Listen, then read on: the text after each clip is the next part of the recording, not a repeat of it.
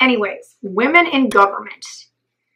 Well, I mean, we might want to take this time to recognize our it has been 100 years this month since women were given the right to vote.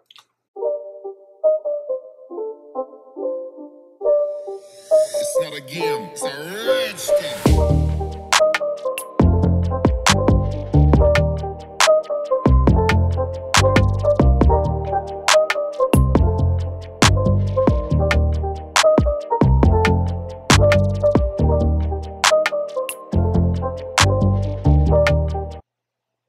Hey everybody, it's Rachel. And Rhea. And we're the Gala sisters. We're actually Irish twins. Yeah, which means we're 15 months apart or less.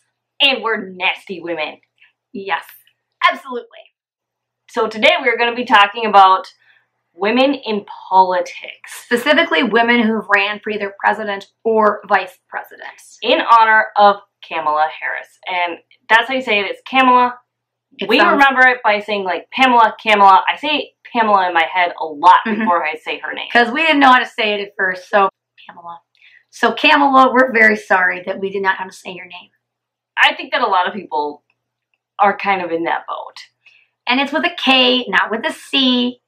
I saw someone post, some newscaster posted that someone said something and he wasn't happy about it, so I don't need to be. No. So, you may think, okay, we've never had, up until Sarah Palin, who ran with the late John McCain. Yes. John McCain is no longer with us, so he's the late John McCain now. Yes. John McCain died a little less than a year ago. It wasn't that long at all. No, I remember when John McCain died. Me too. But, now we got that out of the way. Sarah Palin was not the first. No. However, Sarah Palin's daughter, I think it's Bristol Palin, has been on Dancing with the Stars. And Sarah Palin was on The Masked Singer. She did not win. No, and we didn't even guess who she was. For those of you guys who do not know what The Masked Singer is, it's a bunch of celebrities with their voices disguised, dressed up in costume, and they sing. Didn't she, spoiler alert, didn't she sing Baby Got Back? Yes. It was really funny, and nobody would have guessed it was her. No! Like, what? I gotta give her props for being super goofy, but I have zero respect for her when she, like, hunted wolves out of a helicopter, and, I mean, she's just... And she was also extremely unintelligent. But, you know what, I bet Trump don't like her either. No, because Trump doesn't like women. Yeah. So anyways, but she was not, repeat, was not the first woman to make it to a major party ticket as the vice president. No. As Minnesotans, we are very familiar with the name Walter Mondale. Yes. And just for a little factual, back when Wellstone died, my first year of voting, which is something that I think that is very important. Wellstone's person who took over was actually Walter Mondale. Yep. Walter Mondale ran for president against Ronald Reagan, and I believe it was George Bush. More on that later. His woman was Geraldine, aka Jerry Ferraro. She was a member of the House of Representatives. So she would have been the absolute first woman to have made it to a major party ticket. And the DNC did mention her last week during, the convention, obviously. And I also just want to take this moment to clear up something that Trump said. He said that the DNC took out the under God from the Pledge of Allegiance. No. That was us. We were live streaming, and we said we did not appreciate that they added in under God to that because it was not originally in there. We will do a whole video on that and later because we have a lot of... Yeah, we appreciate the shout out, Trump, but you probably should also get your facts right that it was us two, the Gala sisters. And we would like credit for it. We would like credit for it. So anyways, as we got finished saying, there's a lot of other women in politics, like Nancy Pelosi is the Speaker of the House. And she has been around forever. Yeah, she is from California. Just, some little bit of background. Kamala Harris is currently a senator. And she was the Attorney General of California, and she Yeah, her favorite thing was Kamala Harris for the people. Yeah, she was the DA. Yeah, she was the DA for San Francisco. I was right. So, and when she was Attorney General, the late great Beau Biden was also Attorney General. So, there's dogs barking. So she also is known for being really hard on criminals. She's not for the death penalty, but she does like to go after criminals. And one of the things that she's really famous for is she went after a really famous publishing company for dumping like toxic ink into a lake.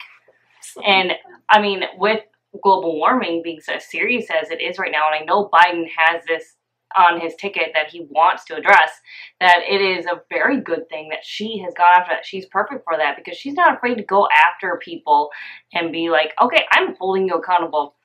Unfortunately, one thing she did that I don't especially like was she went after people who were smoking weed and dealing weed, but those criminals their records have been expunged by the next DA. All right, he went through. So let's go into a little bit of Kamala Harris's history. Yeah, Kamala Harris is the daughter of an immigrant from India. Yep. And a Jamaican. She spent her childhood strapped in a stroller, is her exact words, going to protests. I don't think that there is a more fitting vice president for us to have. She was shipped in by bus to a very white-dominated school district, which they tried to do in the school district we went to, but it failed miserably. No, because we went, spoiler alert, we went to Edina. Basically, that just didn't work out. No. And maybe it will someday. Hopefully. Keep trying. So, she went through the ranks, went to law school. A lot of politicians are attorneys. Mm-hmm. That's not super uncommon. It is not common, but it is not super uncommon. I believe that Obama was an attorney. His wife was also an attorney. This brings us to Hillary Clinton. Oh, Hillary Clinton was the very first woman to ever make it to a major party ticket. Yeah, the first woman to ever run for president. And she has her feelings. You know, let's all just kind of like leave that in the past. But ways that she got a lot of shit that she should not have had to endure was during, I believe, the DNC of that time. She was late to a speech because she had to go to the bathroom, and she was late to some debates too because of female stuff, and she was just ripped to shreds. She was also shish kebabbed for not knowing how to pour a beer. Okay, I know how to pour a beer. I've poured thousands of beers in my life, but it is not an important life skill. I don't know how to pour a beer. It's not necessary to being intelligent enough to run a country. Like, come on. It's not hard. First of all, it is not hard. I've done it thousands of times. I've been told I'm very good at it. But again, it's like, okay, ooh, you could pour a beer. Good for you. Oh my God, you're a bartender. You can make an old-fashioned. Whoa! But let's go back to Kamala Harris for a minute.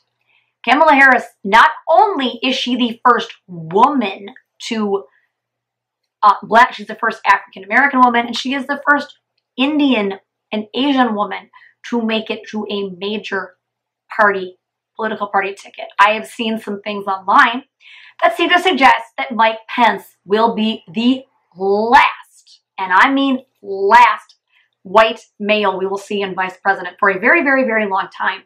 I believe that. I could some of the up-and-comers. Yeah, I could see like, oh yeah, Van Johnson running as VP, or Keisha Lance Bottoms. Yep. Possibly Amy Klobuchar. Yes, she is not a white. She's not a white. Yeah. Maybe Gretchen Whitmer. Oh, I could see that. Or you know that lady from Michigan, as Trump likes to call her, that lady governor. Possibly Elizabeth Warren. Yes, she is older, but she and there's like maybe someone like Muriel Bowser. Yes, I could see that. The mayor of DC. Possibly someone like Lori Lightfoot, mayor of Chicago. Yes. I could see all of these women and men of other backgrounds. I could see Ted Wheeler doing something more, maybe like taking Mitch McConnell's place in the Senate. That would be great. We'll make a video. Obviously, he couldn't because he's in Oregon, but I'm just joking. Well, no, he could be the majority leader. True, he could be the majority leader. There are, we got to remember that we have lived in this, and all the governors pretty much are white males. The exceptions are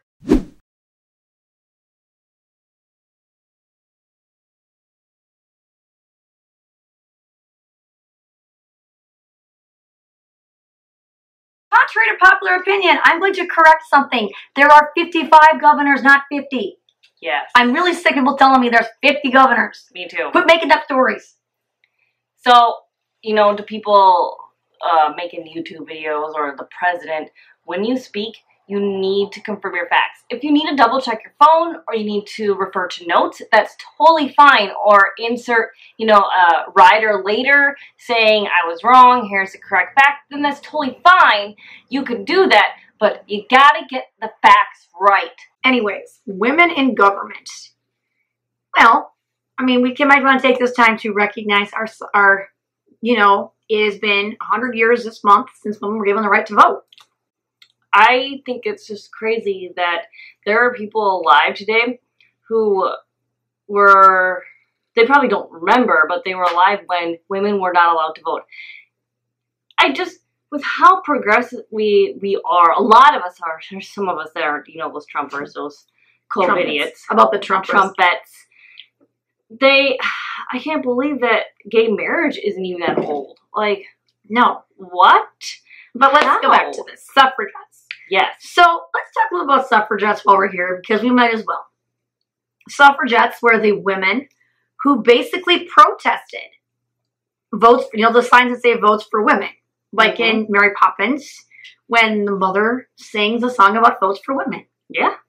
And yes, that was technically the UK. It doesn't matter, because there were suffragettes here too. Some of the famous suffragettes were people like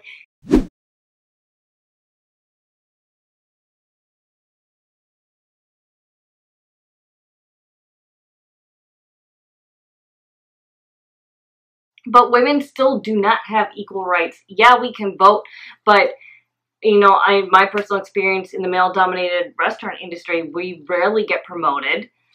Women still make less. Women make 74 or 75 cents on the dollar. Yeah. I forget exactly what it is. That's atrocious. It's bad because, yes, it doesn't seem like a lot of money. Look at most of the governors. Most of the governors are middle-aged white men. Yes, there are a few women. And look at all of our presidents. They're all white men except for one man. Men. They're all men. But women are so important. Even go to, I don't know, broadcasting companies. Most of the primetime anchors are men. Yes. I love most of the primetime anchors. On CNN. I am not knocking CNN. I love CNN. I think it's the best news network in the country. But think about the big names associated with CNN. It's a lot of testosterone. I want you guys to think names associated with CNN. I'm not going to say them. No, we're not going to say them because you can think of them. But women also were not allowed to work outside of the workplace. The only reason we were allowed to is because the nation went to war and they had to pull women out so that the factories could be staffed. If you read books like the Laura Ingalls Wilder books, she was allowed to be, picture over here somewhere, she was allowed to work up until she married Almanzo. And after that, she wasn't allowed to work anymore. Oops, sorry. Okay. She wasn't allowed to work anymore. Do you understand? Women were allowed to teach, be nurses, and that was about it. Hairdressers, maybe. Down below, we'll see if we can find a Jessica Carpenfeld video about something like that, because she's a really good source of. But it's disgusting. And it goes back to things too, like men can walk around without their shirts on in the park or something like that, and even if a woman is wearing a bikini, she'll get shaded often. And that's why you had women doing marches and bike rides topless, because if men can do it, why can't women? I mean, But women... boobs are, they're for feeding babies. Primarily. If some woman whips out her boob in public, people literally have a meltdown. Even to feed a baby. I know. And that's just, women are just shamed for being born the way they are, and it's terrible. More women have chronic illnesses than men. Mm-hmm. Just, an interesting statistic. There's so much interesting things about women. Women. Hold on. I had a moment of coughing. Excuse me.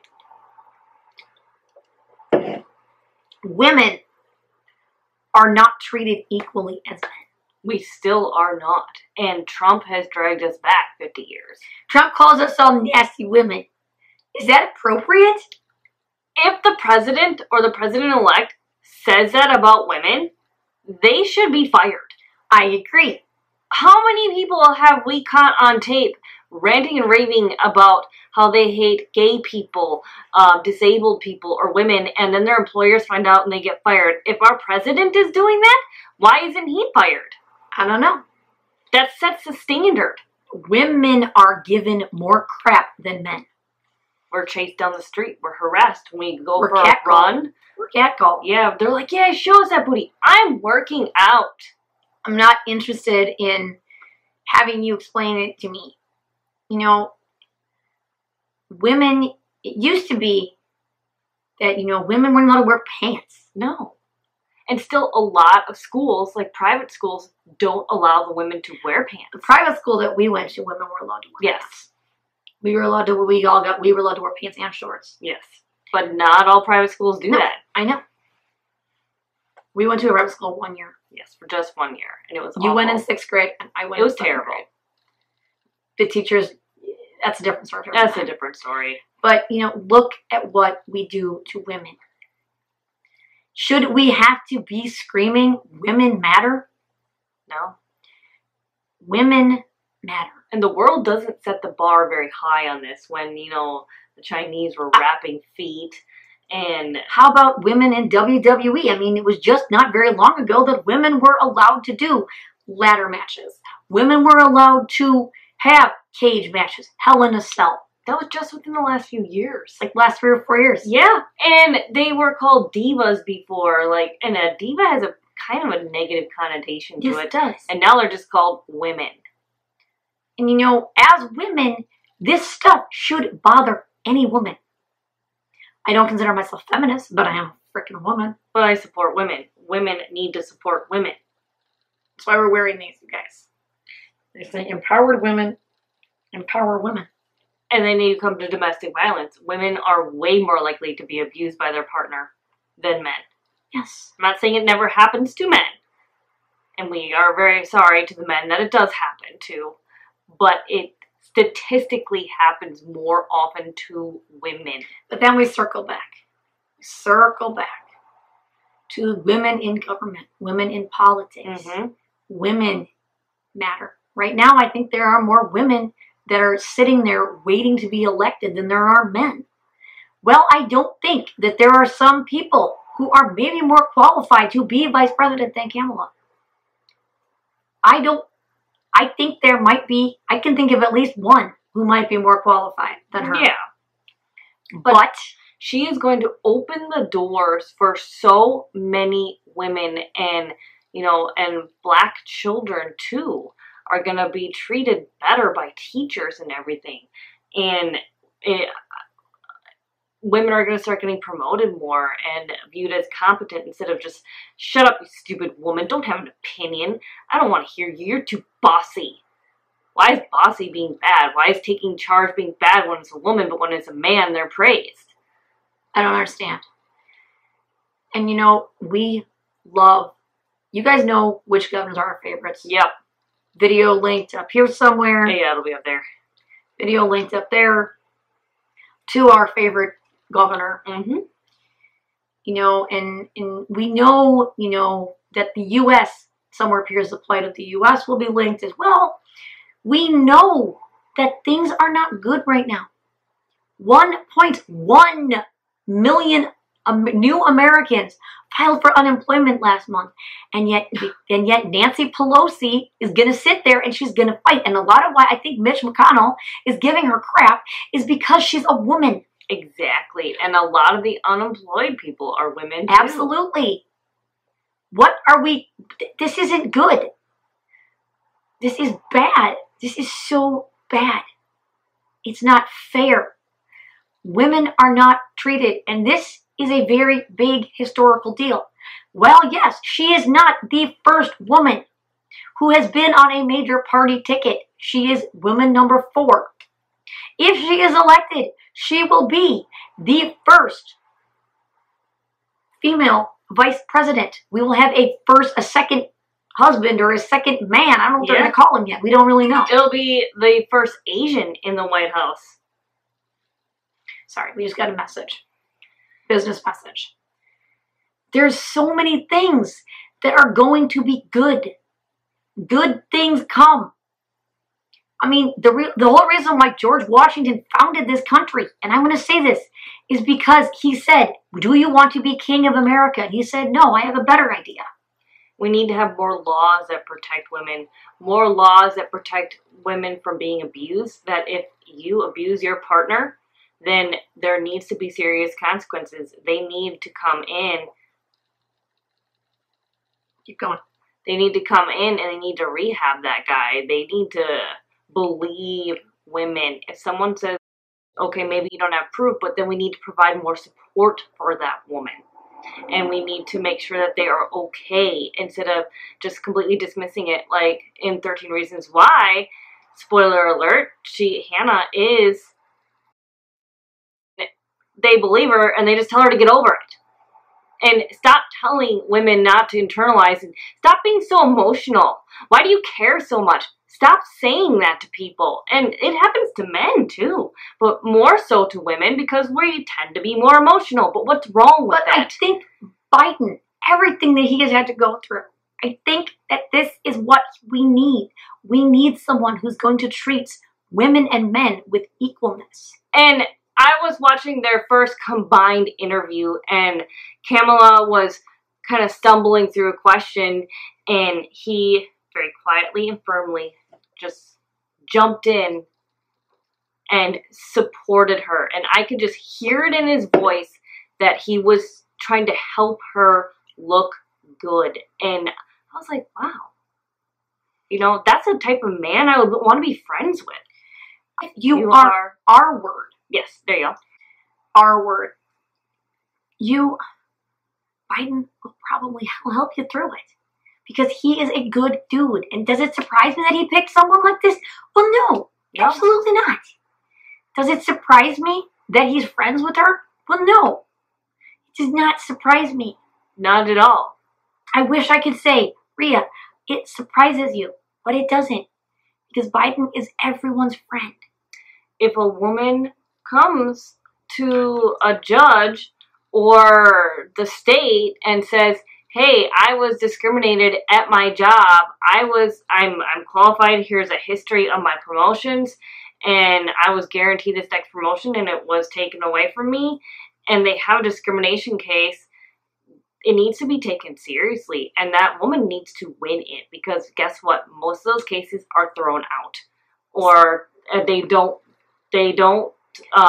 rule in favor of the woman. They rarely do. So it's just not worth it even bringing it. That Hillary Clinton prosecuted those people who hurt women. Yeah. She did. And that's why she was able to go as far as she could go. Yeah. And we respect the heck out of all these women. We do. To all women who are either in government or coming up through government, what do you need from us? We are there for you. We have an open invite for you on this channel. We will interview you. We will edit it and make you look really good. And we will air it out on YouTube. You know, message us, email us. Our emails are always down below. Yes. Also, you guys, just a little blurb right here. If you want up-to-date information on what's going on in politics and key anniversaries like this, like the 100-year of women being able to having their right to vote, go over to our Instagram at the Gala Fam and follow us, because we post it there very quickly, and we can get stuff up on there a lot more quickly than we can on YouTube because it takes a while to edit. So head on over there. I think we're going to end the video here. So if you like this video, make sure that you like click on the little thumbs up icon. Subscribe to our channel and give that bell a huge ring and hit all so you always know when we upload. We're the Nasty Gala Sisters. Thank you so much for watching, and we'll see you in the next one. It's not a game, it's a rich thing.